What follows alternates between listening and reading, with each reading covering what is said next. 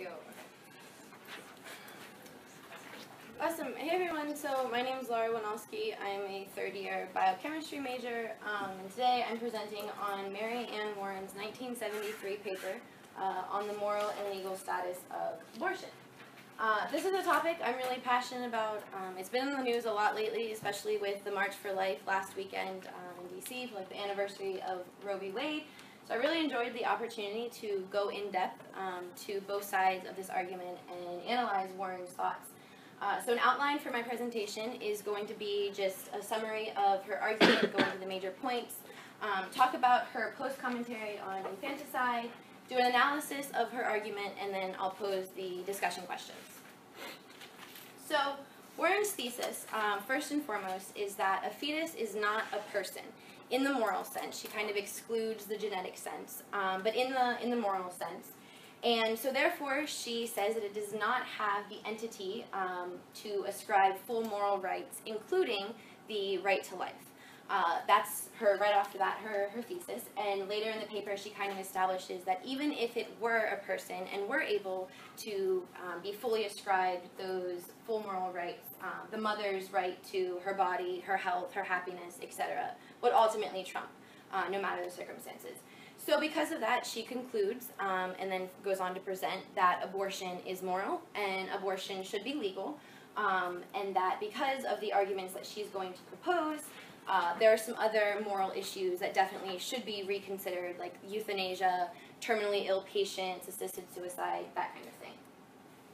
So she begins by talking about Judith Thompson's violinist analogy. We kind of covered that with Pence, that you've been kidnapped, you wake up connected to this famous violinist, and he has to use your kidneys for the next 9 months. It's the only way he can survive.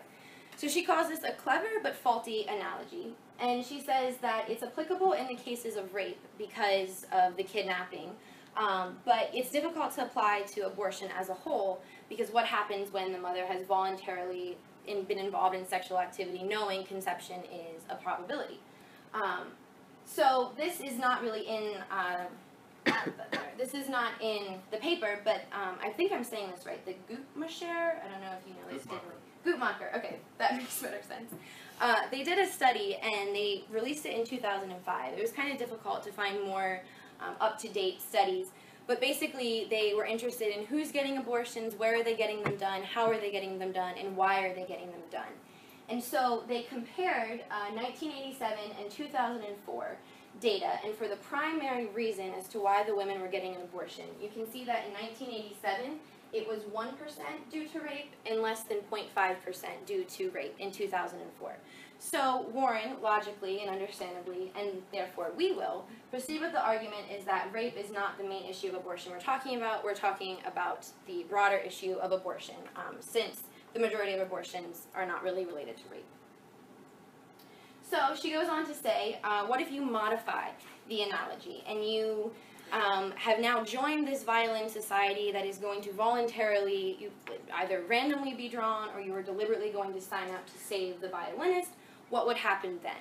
And that really takes us back to square one because it's the same question. Does the fetus have full rights?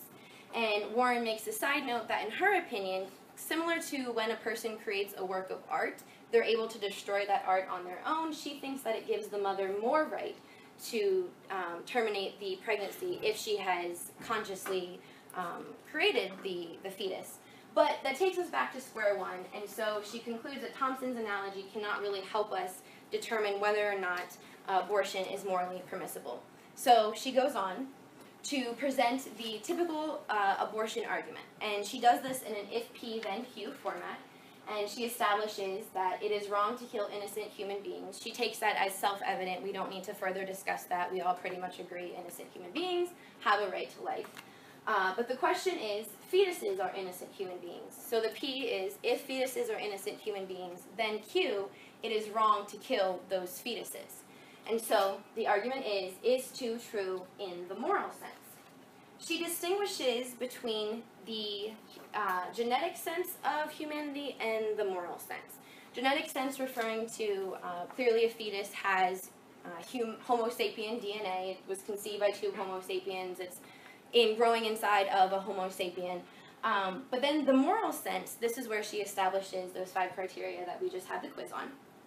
And she says that this is in comparison to a normal, healthy adult that she's making these about. And she says that they are pretty much self-evident, and that even the pro-life activists could agree that these are the 5 criteria for humanity. Number 1, consciousness, particularly the capacity to feel pain. Number 2, reasoning, a developed capacity.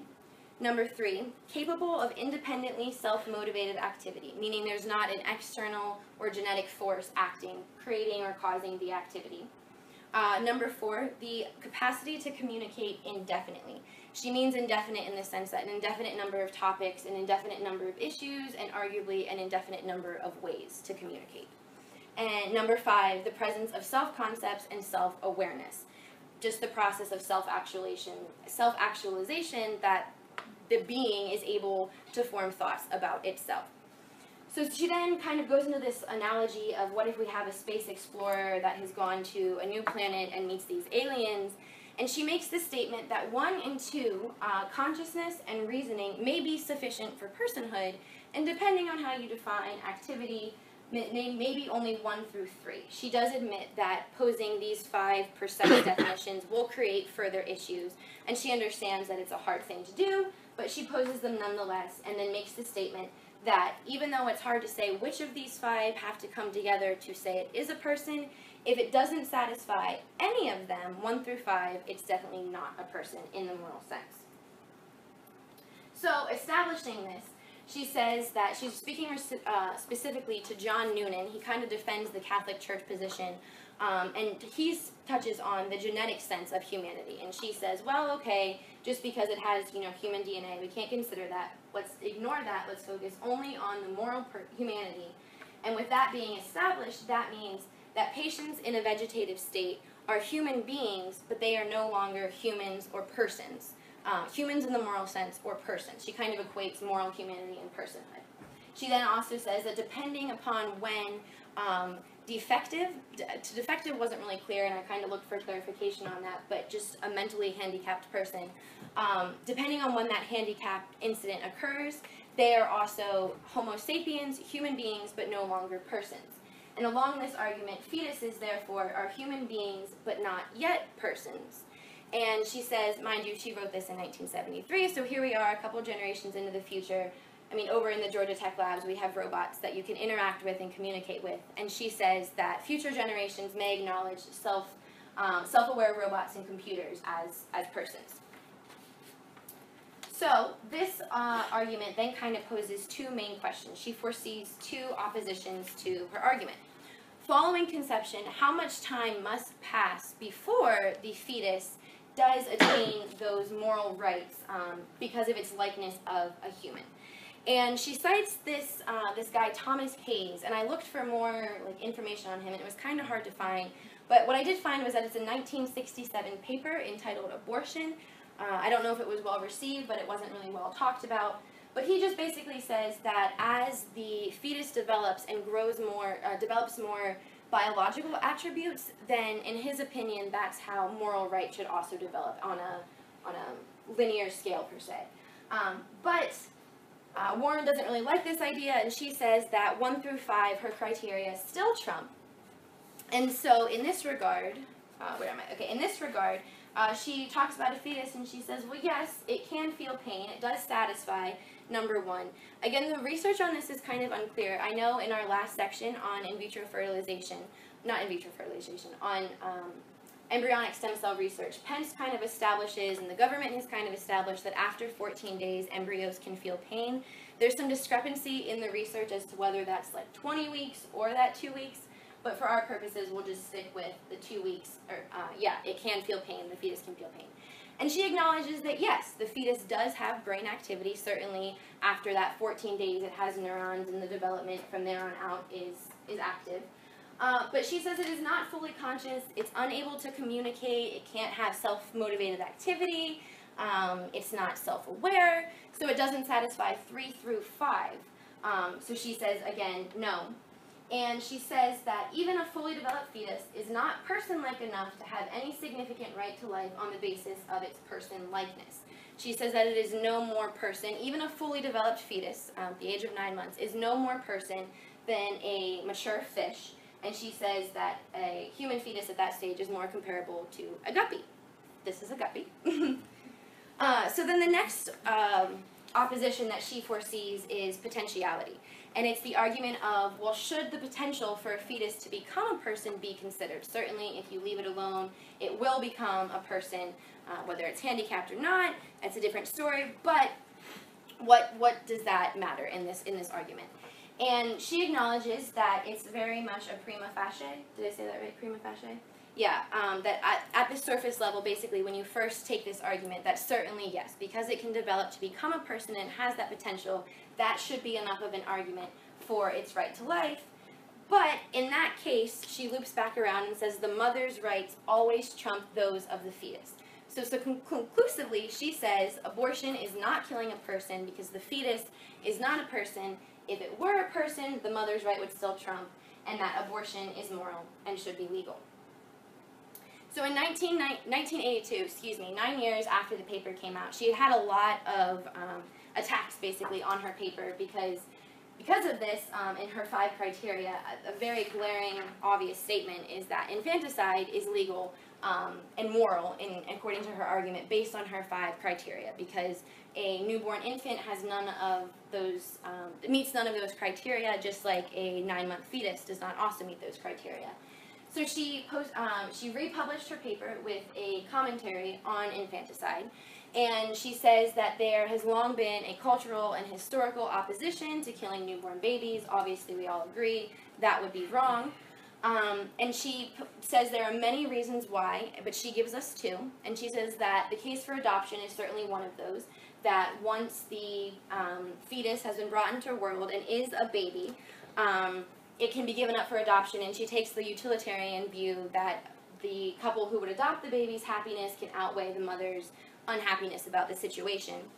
And she makes the argument, okay, well, what about a late-term fetus? She, again, is foreseeing oppositions, and she says, why is a 9-month fully developed fetus, why is that still okay to abort it? And she says that the mother's right surpasses that of the fetus. And she claims that when a newborn baby is born, it is not that it develops the right to life in that moment, that it suddenly is, okay, we can say it's alive, but that it's the mother's right to control it that ends. She makes that distinction, that it's not the baby's right, it's just that it's not the baby's right growing, it's the mother's right ending. And she then kind of makes the case about terminally ill neonates. Neonates are simply just defined medically as any infant under the age of 4 weeks, and she says, so in that case, yeah, she thinks it might be okay to commit infanticide because the baby might not live, and it would be a lot more difficult on people to continue to watch that baby develop, even though it's terminally ill. So there are a lot of oppositions to Mary Ann Warren's paper, and I cover a couple of them, and the first one is on the term self-evident. So a big criticism of Mary Ann Warren's paper is that she uses the term self-evident. I counted in total, she uses it 6 times. But these are 2 arguments that have kind of been proposed about like philosophical thought. You can't really use the term self-evident because according to Quentin Smith, he was this atheist philosopher, and in his 1994 book, he wasn't talking about abortion. He was talking about something related to secularism and religion, but he says, a principle is self-evident if and only if everybody who understands believes. Certainly, people are still opposed to Mary Ann Warren's paper, which is why we're still fighting about it. So some of the modern-day critics say, well, should we just throw the whole thing out? Because she makes these terms self-evident. We're not going to do that. But then there's the second statement. This is called Hitchens' razor. It's attributed to this man, Christopher Hitchens, who is another atheist philosopher, but apparently it goes further back than that, and it reaches back to Latin, which I'm not going to say it, but basically, that which is asserted without evidence can be dismissed without evidence. And so the main issue here is that where Warren makes her 5 criteria for moral humanity and personhood, people are saying, well, where does she come up with these? She just basically says, if the pro-life activists cannot agree that these 5 things are the moral criteria for personhood, well, then we can't even argue with them because they're on a different page than we are. She doesn't really go into that. So that's the first critique. The second one is further along with her arbitrary definitions. Albert Camus is a French writer. I guess you could call him a philosopher. I don't really know if he had like a set philosophy. But he makes we're talking about the secular case, but he makes the religious argument that says he would rather live as if there was a God and die and find out there wasn't, than live as if there wasn't a God to die and find out if there were.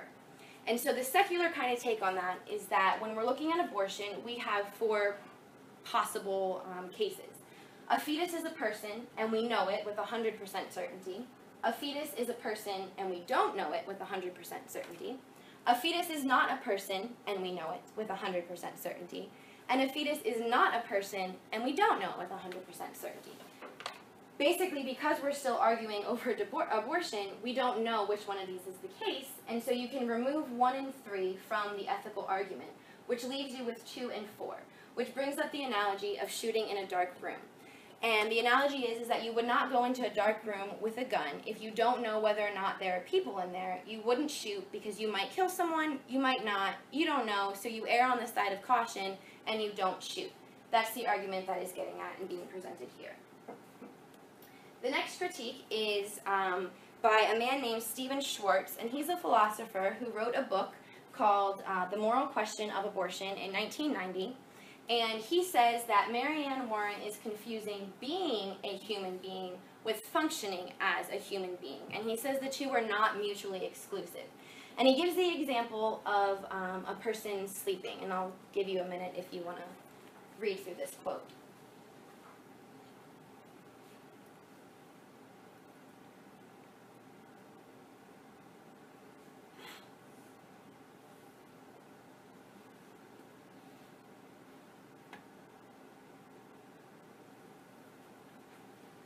So from this, he's basically getting at the point that just because a being is not functioning as a human being does not mean that it is not human. Because when we all go to sleep, if you're under large amounts of alcohol, if you are in anesthesia or under the use of anesthesia, in surgery or some other drugs, certainly you are not functioning as a human being.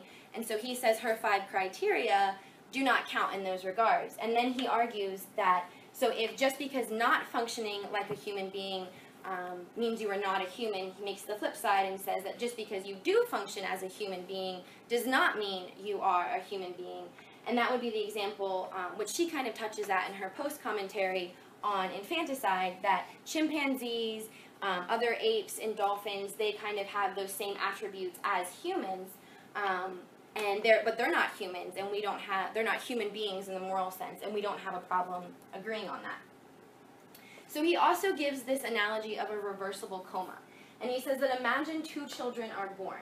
The first is born comatose, but he will awaken in 9 years. Somehow you miraculously know he will awaken 9 years from the day. And the second child is born healthy, only long enough to reach Warren's 5 criteria for a moral personhood. But then she enters a coma from which she will wake up miraculously in 9 years. And according to Warren's argument, killing the first child is morally permissible because he has not yet reached or met those 5 criteria, whereas it would be immoral to kill the second child because she has already met those 5 criteria. So this leads into a discussion on potentiality. Warren does not really defend the issue of potentiality very well. She does not address, well, what would happen? She just says, okay, well, even if it is a person, well, then no, the mother's right still trumps. She doesn't really define why that is or go into detail and explanation as to why. She just says that's how it is. But there are some philosophers and pro-life activists who break this down into active potential and passive potential. Active potential is the ability an object, the capability of an object to become something on its own from an inward growth. An example of this is like a seed or a plant. If you plant it and you let it grow, it will become a tree, a bush, a flower, whatever it is, on its own. Versus passive potential, which are like comparison, ingredients for a cake, parts of a car, where they actually require something else to put them together to become the being in question. And certainly a fetus has active potential, whereas it would not have passive potential. It's not like something else is coming together to put all of its parts together. It develops from within. And a opposition to this argument is, well, what about brain-dead patients? And so Schwartz is the guy who addresses this, and he says that brain-dead patients are declared dead because they have lost the active potential, whereas fetuses still have the active potential. Brain-dead patients have lost the active potential, and depending on the circumstances and what machines are available, they may retain that passive potential to keep their heart beating or breathing. So fetuses retain that active potential, therefore they should be left alone, let to develop like we do with plants. We kind of protect invasive species, or not invasive species, endangered species, and so people say, well, why shouldn't we protect the fetuses? And then there's this guy, Christopher Kazor, I think I'm saying his last name right. In 2011, he wrote a really in-depth book called The Ethics of Abortion, and if anyone is interested in further going through this argument, he goes into a lot of detail. He analyzes all of the pro-life arguments, all of the pro-choice arguments, and then comes to his own conclusions. But he says that we kind of agree as a society that if there's an inmate on death row, you would not kill him or her a week early, 3 days early, a day early, because we have all agreed that he or she has the right to those last couple of days. Even if nothing's going to happen, even if there's no lawyer fighting for his case or an appeal, we kind of agree as a society that it's morally wrong to kill him or her early, and so this is a similar argument. So then on the issue of infanticide, like I said, she published her paper originally in 1973, but in 1982 she republished it after severe criticism with this postscript addressing infanticide. And she says, again, that her two arguments, even though there are many, she only gives us two, that it's because we have a moral, or a cultural and historical opposition to killing newborn babies, and two, because those babies could be given up for adoption. She describes some issues with adoption, and then, like I mentioned earlier, she certainly says that even the 9-month fetus, if it's the day before it's to be born, the mother's right still trumps. Well, the issue that she kind of points out is that she fails to acknowledge open versus closed adoption. I don't know if this was different when she was publishing her paper, but nowadays the mother can choose whether or not she wants to have an open or closed adoption. An open adoption is where she's allowed to be involved in the child's life. She's allowed to have like visits. She gets updates. Whereas a closed adoption is there's no further communication unless the child later on in life seeks that out. And that's all handled legally. So I don't know if Warren was aware of that, but that is available. But it seems that she is inconsistent. A lot of people criticized her post-commentary as like a scramble and that she was just trying to support her argument when it really doesn't seem to make sense. If you even look at back when she's talking about the aliens and what if you go to space and you have these aliens there, she says that maybe only 1 and 2 are necessary for personhood, where later in the paper she admits that, okay, a fetus can feel pain and certainly it has brain activity satisfying 1 and 2, but she doesn't go on to say, well, what happens then? So she seems to contradict herself, and her infanticide argument seems inconsistent to some people, and they compare her to Peter Singer. Certainly Peter Singer and Mary Ann Warren have shared ideas. He is still living. He is a professor at Princeton, and she has recently, I don't know recently, but she's since passed away. But our textbook author is a major supporter of Peter Singer, and he's kind of been in the news the past couple of years because people are calling for him to resign from Princeton. It's probably not going to happen, but in his website and in a lot of interviews, he supports infanticide. I'm not going to read through this. You can go onto his website. It's right there, princeton.edu, psinger.faq. But he supports infanticide. He says it's not the best thing to do. Certainly it's still terrible because we don't want parents to have brought a child into the world and then to kill it. But at least he openly says, yes, it's still okay. Whereas criticism or critiques of Warren's paper say that she doesn't really admit that that's what her argument is suggesting. And it's okay if it is, but she just should support it rather than scrambling to find an argument that that goes against it. So you just kind of read through this. He talks about when he thinks it's okay, and that primarily it's when the baby is not healthy, and what about a normal baby? He goes into that, and then further on euthanasia and the elderly and stuff like that. But, so in conclusion, The strengths of Warren's argument is that she does give a thorough analysis of previous pro-choice arguments.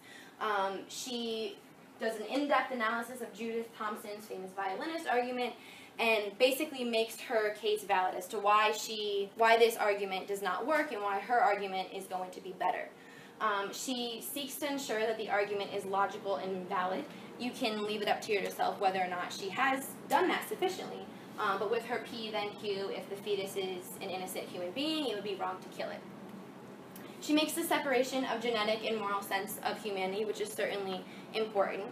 Another strength is that she seeks to formulate precise criteria for personhood. Again, you can decide whether or not that's a good thing or a bad thing. She admits that it's a tricky issue, but she at least seeks to formulate those 5 solid criteria, whether or not she follows through with them. She describes the rationale and importance behind each idea. Every time she poses a foreseeable opposition, she explains why it's necessary to address that, why the right questions have to be asked. Specifically, when she's looking at Noonan's argument, she discusses why it's important to ask the right kinds of questions. And she seeks to acknowledge the pro-life oppositions about the right to life. So some weaknesses of her argument are that she fails to acknowledge the major proponent of the pro-life stance, which is ensoulment. And this kind of gets back into religious versus secular debate, but she seems to think that the biggest pro-life issue is the right to life, whereas a lot of pro-life activists, it's more of ensoulment, in that the embryo or the fetus has a soul, and it would be wrong to take its soul, and personhood is based on the soul, which is why even though if those 5 criteria stand, dolphins or chimpanzees are still not human beings in the moral sense because they do not have a soul like you or I do. Her criteria 1 through 5, is it contradictory? She makes the statement that if a being does not have any of those 5 and has none of 1 through 5 criteria, then it's certainly not a person. But she later relents and says that yes, fetuses do have 1 and 2, they meet that criteria. But she never really establishes what happens then. She just relents back to, well, in that case, the mother's right to life trumps. Potentiality discussion does not follow P then Q format. Same thing, is that when she says if the fetus is a moral human being, that's not really a P then Q argument. It's more of a if the fetus is a moral human being, then are, that this kind of trumps. But it doesn't stay in line with her original moral one. Definition of self-evidence. Is it a lack of defensive position? Should those things just be self-evident? The issue of infanticide in a weak postscript. And then lastly, she fails to defend how a mother's right supersedes that of a fetus when her life isn't threatened, 9-month-old fetus, where she says, again, that the rights of the fetus to live still does not exist, but that it's the mother's right ending to terminate that pregnancy. So leading into this, a couple discussion questions. Are Warren's criteria for personhood, at least in the moral sense, we'll continue to ignore the genetic sense, are they sound and applicable? Do they include or exclude comatose patients, individuals under the influence of anesthesia, or people sleeping? Why or why not? Certainly when you look at those, and according to Stephen Schwartz, that's you and me every night we go to bed. We do not function as human beings. Are we still considered moral persons? Is that relevant? Are those sound and applicable criteria? Is that how you would judge moral personhood? 2, if a fetus is a person and has a right to life, should the mother's moral and legal rights surmount the moral and legal rights of the fetus? If it's unclear if the fetus is a person, should the same argument apply? Which is basically the case of abortion. So even if you set aside all of Mary Ann Warren's other arguments, you're still left with this argument, which is why people have kind of critiqued her paper as maybe it's not as sufficient and thorough as she would have liked. And 3, does Warren's commentary on infanticide validate her argument or weaken it? In light of her criteria for personhood, is her argument against infanticide sound? So does that follow naturally? Does that make her argument stronger because she recognizes that as a weakness and comments on it? Or should she be like Peter Singer and just come out and say, yes, this is a logical following from my thoughts, and I am for it. So. All right, thanks. Other questions for Laura before we go through the clarification or anything? Or everything clear? Yeah, all right, good, thanks. All right, so there's a lot we